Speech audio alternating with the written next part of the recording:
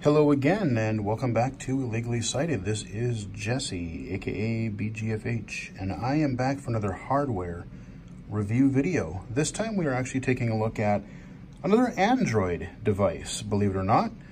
We took a look at the Samsung tablet a year or so ago. Well, here's the thing. Google tablets, they're just not releasing really many updates to them. A lot of the apps really aren't as compatible, either due to, due to manufacturer, whatever, or due to the screen size. A lot of things are really just geared toward phones, as far as I can tell, in Android land. So I took it upon myself to purchase a Pixel 3a XL. Earlier this spring, or late spring, Google announced at their Google event, they announced the 3A series of phones, the 3A and the 3A XL, basically their budget line of their Pixel smartphones. So I wanted something that was affordable, but something that really wasn't, just kind of a really low end, kind of a low spec garbage device. I also wanted something basically from Google, because I want to get updates, at least very close to when they come out. That's always been my major problem with Android, is the fragmentation. You either have carriers or you have manufacturers blocking these updates. You get a brand new device. I got this nice Samsung tablet, this Galaxy Tab S3, and I'm still a version or two behind on Android, because of course I am. They're just like, oh, well, Android, yeah, we just expect you to, maybe we'll give you an update or two. But as far as major, going from N, O to P, whatever, you kind of just have to buy a new device. So I went with a Google branded device, so hopefully I'll get a couple good years out of this. This is the Pixel 3a XL. Selected. Hush. So this is it. It's a nice phone. It's, you have the smaller Pixel 3a. Of course, being low vision, I went with the XL because I wanted the larger screen. Screen off. And like I said, it's pretty comparable to my iPhone XS Max. It's a little bit smaller, but it looks really good. It's got the OLED screen. Like I said, it looks really nice. The colors are sharp on it and everything like that. I'll show you a little bit more of that in a little bit. Top, hey, look at what we have here. We have a headphone jack. Yeah, how about that? And on the back, speaking of things other phones don't have, what do we have here? We have a touch sensor. Yeah. We actually have essentially Touch ID. We have a fingerprint sensor. So they put that on the back. Of course, we got our camera and our flash there. So we got all that. On the right-hand side, you got your power button and your volume up and volume down button. And on the bottom, you have your speakers, your microphone grill, and your USB-C charging port. The other unique aspect about the hardware here is once I unlock it, if I squeeze, you can almost kind of feel it when you do it on the bottom left side of the device. 24 p.m. You squeeze the phone and it brings up the Google Assistant. So you can, just give your phone a little squeeze and, ask it what the weather is or whatever. So there's really not much more to say about the hardware. I mean, it feels good. It's kind of got this, it's plastic, but it feels durable. It does not feel cheap. It's got this sort of I would say kind of a matte finish on it. I got the gray model. It comes in a few different colors, but I chose the dark gray because, hey, why not? I haven't even gotten a case for it, but yeah. So the other thing that I should let you know is I'm not actually using this as a phone. I bought it as a phone, or I bought the phone, but I'm using it basically like a glorified iPod Android testing device. So I didn't put a SIM card in. I'm already paying for my phone bill. I'm already paying for an add-on Apple Watch. I really didn't need another line. So I mainly wanted to be able to use this for work. I wanted to be able to know more about Android stuff on the phone side versus the tablet side because it's more common. I wanted to be able to test. I wanted to be able to, you know, use all these Android apps and try to find out good accessible apps that I want to play with, that I want to recommend, all that kind of stuff, just for personal and for work. So no SIM card for me. It's basically an iPod. I can connect it to Wi-Fi. Works great. So I'm going to touch the fingerprint on the back. Let's fire it up. 2:26 p.m. Device Boom, unlocked. there we go. Unlocked. Screen 2 of 2. Scan Life. There we Pixel go. Launcher. Accessibility volume set to 60%. So that is the regular Google TalkBack voice. Now, things aren't going to be quite as you guys will have them if you get this device shortly after watching this, because I got this in May, but in early June, not only, you know, does this have a modern version of Android on it, but I put the Android Q beta on it. So I'm actually running a beta version of the next Android OS. Along with that, I'm going to set this down because I have it unlocked. So Lazarillo. At Play Store has one notification messages. Actions, shortcuts at Play Store, Chrome, camera. Voice it's responsive. I really like. Double tap to activate. Double tap and hold to I long like the way press. the haptic feel on this. I really like the kind of the way that the vibration, the haptic feedback on Android is. I really do like that. Here's the other thing I really like about Android versus iOS. I take one finger, tap, tap, tap. Magnification on 376%. I have simple turn on magnification, and even better, once I have magnification on, I can just, look at this. I can pinch to zoom. Magnification 200. I don't have to do this clunky ass 295%. double tap and hold and slide nonsense. I just take two fingers to pan, and there you go. Look at this. I mean, it's just, and then if I want to get rid of it, hey, let's Home just screen 2 of 2. triple tap again. Magnification off. Magnification is off. You just go under settings and enable that gesture, and boom, we're good to go. So I can bring up my app switcher App here. suggestions. Scan Life. It's a little hard to do Home when I'm, screen 1 of 2. there we go. Apps So list. there's my app drawer. So I bring up with two fingers. Like I said, it works good there. I can do my, Notes. let's go back. Home screen 1 of 2. Let's bring down my notifications. Because look at what we have. 2:28 p.m. Those are my Double tap to notifications. activate. In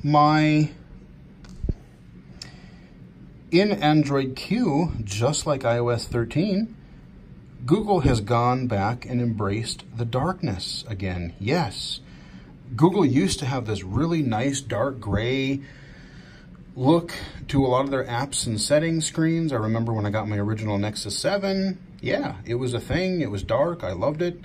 And then, just like everybody has to copy Apple, Android went and made a lot of their UI, they made it just a really blindingly white. Didn't care for it at all. Pixel Launcher. Friday, But yeah, 28th. basically, I've got it. Boom. Discover. We Limit got that. double tap to I can go to my home screens here, but like a lot of the stuff, I've got a dark mode with Android Q, which will be coming out sometime later this fall. But yeah, Google TalkBack works on here. I did download a couple of other voices, but I think it's probably because of Android Q. I didn't actually try changing voices before upgrading to Android Q beta. It won't let me switch. Like I have Acapella on here. I think I might have put another one on here, but I can't remember. But it will not let me switch voices. Like they appear in the list, but double tapping them does absolutely nothing. I have no idea why. Hopefully upon the full release of Android Q, hopefully that will be ironed out and I can change the voice, because I don't mind the built-in TalkBack voice, but I would rather maybe change it a little bit. But I mean, this isn't really so much an accessibility review. This is a hardware review. You know, the performance, again, let me pick this thing up. And if I squeeze on the bottom, what's the weather like? Right now in St. Paul, it's 81 and partly cloudy. Today, it'll be partly cloudy with a forecasted high of 85 and a low of 67. What's the weather like for the rest of this weekend? Here's the forecast for St. Paul. Okay, and then I can just use talkback. So I can go yoink. Let's see if I can do the gesture with my thumb. What about next week? Enlist 8 items. Fry. Yeah. Again, it's really kind of tough to do this holding, like looking at one phone through another, that kind of a thing. Play Store. Games Oh, okay. Well, I didn't mean to open the Play Store, but sure. Shut up. Previously installed games. Play Go Store. back. Games for you. So, but yeah, you're getting to see just how quickly everything loads. You know, I mean, for being an entry-level phone, this still it's still pretty dang fast. Even taking out of the box, that was one of the first things that I actually commented on, is like I said, the touchscreen feels good. You know, like the Nexus 7, I always kind of complained that I always thought I didn't know if it was a talkback thing or if it was a Nexus 7 touchscreen thing. But it just, I couldn't get the gestures to consistently work the way I wanted it to. I got the Samsung Galaxy Tab S3 a little while back, and I thought that screen was a lot better. And just like that, this Pixel 3a XL, the screen is really good. Like, I have no problem doing the gestures on a regular home screen 1 of 2. You know, I really don't have a problem doing most of the gestures, getting them to work. You know, I've used a lot of different apps on here. Text Scan Life. So I've got a Scan Life barcode reader, Lens. Google Lens, which I haven't played with that a lot yet, but uninstall Reader. I got Voice Dream Reader, got Bard Mobile, KNFB Reader, KNFB, which I've tried, it works. Envision AI, Envision AI, Text Grabber, Text Grabber, Prime Video, Prime, Amazon Kindle, Amazon Music, Netflix, Mario Run, Cozy Magnifier and Microsoft Cozy Magnifier, that seems to work pretty well. Acapella TTS Acapella TTS, kind of broken in Android Q right now, at least for me. This is kind of a neat thing I just learned about Raz. So let's see, if I go open this Raz thing, this is kind of an app that will tell you, I can look at things by disability category. So vision, speech, mobility. So there's text and there's graphic, that's why it repeats it twice when I flick. Cognition, health, graphic, health. But you see how quickly it responds. Home screen 2 of 2. Voice search. You know, I mean, I can bring down my notification shade. Go back. Pixel Launcher. Scan Life. I can. Play Store has messages. Chrome. Sure, let's go open Chrome. Progress bar. Chrome. 100%. Heading. Links. I can do basically change my navigation style. Headings. Trending article. Upload VR. No next heading. Oculus Connect 4 controllers online. Ooh, Oculus. Oculus Connect 3. Monarch heading 3. I forget even what I was looking up. I don't even remember what tab I'm on right now. But you know, I mean, again, I can just do that. I can go back. I can go home. You know, I can get my little home button there. I got my 3 buttons on the bottom. I've got a software home button. And I've got like a app switcher button essentially. It says there's an overview button. Come on. Overview. There we go. So there is essentially your app switcher. Let's see. Close Chrome. Close that. Oh, okay. Well, don't care. There we go. Google Play. Google Assistant. Close that. Google Play settings. Sure, let's go in there. Talkback settings. So, you know, everything is just really responsive. Talkback. There's a few niceties, like with VoiceOver, that I like, that TalkBack does not do.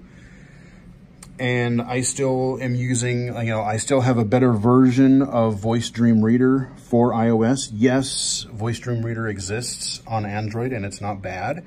But especially with Voice Dream Scanner and some of the other like Cloud Sync stuff that they have in the iOS version, I use that app way too much. And so, and you know, there's a lot more accessibility stuff. There's a lot more games and things coming to iOS than Android. But I absolutely, like, I love being able to have a modern Android device. I can download apps, I can download games, I can test the accessibility features, install betas, all that kind of a thing. I have not been able to get this to work with Reflector. I have not been able to mirror it directly to my computer, so I haven't been able to do direct feed footage of this phone like I have been able to do with my iPhone and iPad. I'm going to try to continue figuring that out, but again, even with my tablet, I've had trouble. I haven't been able to get it to mirror, so I don't know if I'm going to be able to get this so I can do more direct feed videos for you guys on Android. But if you are looking for an affordable phone, I know, like I said, I really love my iPhone. I do. But I'm not going to lie, they're expensive. They absolutely are. You know, the camera is good. I use KNFB Reader. I use Cozy Magnifier. TalkBack is very responsive. You know, everything like that. The battery life is super good. I hadn't had a chance to use this thing for almost a week. I took it out of my bag yesterday just to see where the battery was. It was still on. It was still active, and it was at like 26%. So standby time is insane. But even like use time, like when I was testing this and when I was getting everything set up, I was using this thing a lot. I would say especially like the first week or two, and I would get really solid battery life. I don't know. I mean, I could get a solid couple days out of it. I would say medium to sort of high usage. So, you know, your mileage may vary, but I've been impressed with the battery life. Again, if you want the 3A, starts at like $399, and then $499 if you want the XL model. This is a 64 gig model. There's really not any storage. You know, there's not other storage in it. You know, like you can't put a micro SD card in there. It's an entry-level phone, so you're not getting a whole range of storage sizes. I want to say there's like 4 gigs of RAM in here. So again, for what it is, I mean, it's a solidly built phone. It's sturdy. The performance is good, even when you're running accessibility software like TalkBack or magnification gestures. I've used both. I've used them together, and it's held up really well. And the best thing about this is, theoretically, because this is a Google One device, you know, Android P being the current version when this phone was released, hopefully we're going to get at least 2 to 3 years of Android updates out of this. And, you know, when they announce Android R or whatever, we won't be left in the dust like all the other Android devices that I've purchased over the years. So that is just an overview, a look at the Pixel 3a XL. You can get it a lot of different places. Like I said, I got it directly from the Google store, but you can get it at your local store, your electronics store. You can get it at a lot of cell phone carriers.